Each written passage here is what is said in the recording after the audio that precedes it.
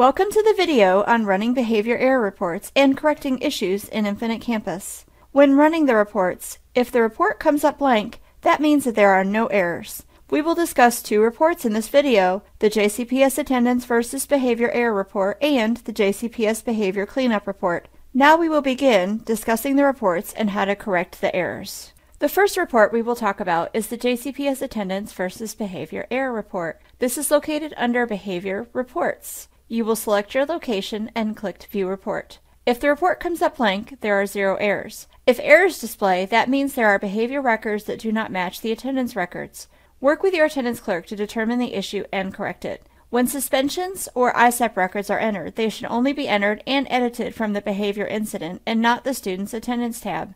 This is what causes the mismatch in many instances. The next report we will discuss is the JCPS Behavior Cleanup Report. This is also located under Behavior Reports. Again, if the report comes up blank, there are 0 errors. If errors display, please correct all necessary errors.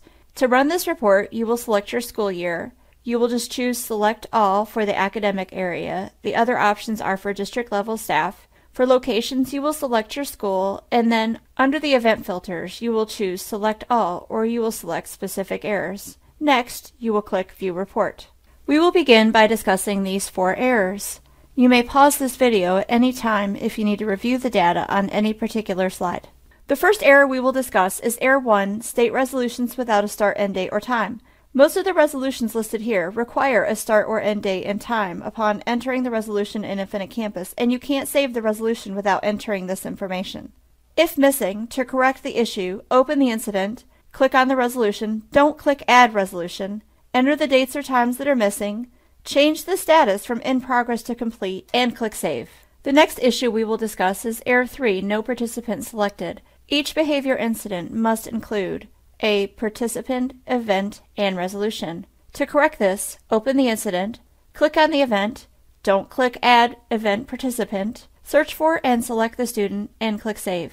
Be sure to also change the status from In Progress to Complete, and click Save.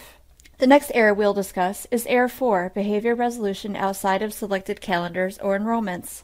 This locates all incidents where the resolution date or time span is outside of the student's enrollments. Many times this is by accident where the user mistyped the year, for example 2022 instead of 2020. To correct this, open the incident, click on the resolution, don't click Add Resolution, correct the dates and times, change the status from In Progress to Complete, and click Save. The next error we're discussing is suspension attendance without corresponding behavior resolution. All suspension attendance records should only be created and edited from within the behavior resolution. No SSP3 record should be added, edited, or removed from the attendance tab. This error locates suspension attendance records with no corresponding behavior resolution dates or times. Review the attendance record and the behavior record and correct as necessary. The attendance record might need to be removed altogether. The behavior record might have incorrect dates and need to be corrected, which will generate an attendance record. Click Check for Attendance Conflicts in the behavior resolution. Rerun the report after making corrections to verify everything matches. Next, we will discuss the following behavior warnings. Just a reminder, you can pause this video at any point in time that you need to review a particular slide. The first warning we'll discuss is Warning 1. SSP resolution exists outside of SSP attendance event. This locates any instances where an SSP3 behavior resolution was recorded and was not connected to an attendance event. How to correct it? Open the incident, click on the resolution, don't click Add Resolution, select Suspended from the attendance code dropdown. Work with the attendance clerk to remove any incorrect attendance entries as necessary. Be sure to always click Save, change the progress from In Progress to Complete, and then click Save again when completing a behavior incident. Now we will discuss Warning 2 and Warning 5, which is restraint or seclusion with a missing response or resolution. Every restraint or seclusion must include both a response and a resolution. To correct it, open the incident, click on Add Resolution or Add Response, and add the missing response or resolution. Refer to the behavior manual as necessary for additional details on recording restraints and seclusions in Infinite Campus. Be sure to change the status from In Progress to Complete and click Save when finished with the behavior incident. The next warning we'll discuss is Behavior Resolution Start Date not within a district enrollment. Use the same directions as Error 4 to correct this warning. This usually occurs when an incorrect start date was entered to be a date the student wasn't enrolled in the school. Open the incident, click on the resolution, correct the dates, Hit Save, change the status from in progress to complete, and click Save to exit the behavior incident. Now we will discuss the remaining 4 behavior issues covered in this behavior cleanup report. The first one, Events with no resolution, locates all behavior incidents where the resolution has not yet been added.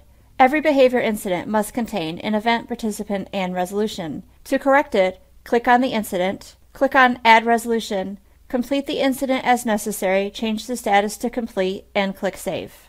The next one locates all bully harassment events with no victim or reason. Every bully harassment event must include a victim or reason.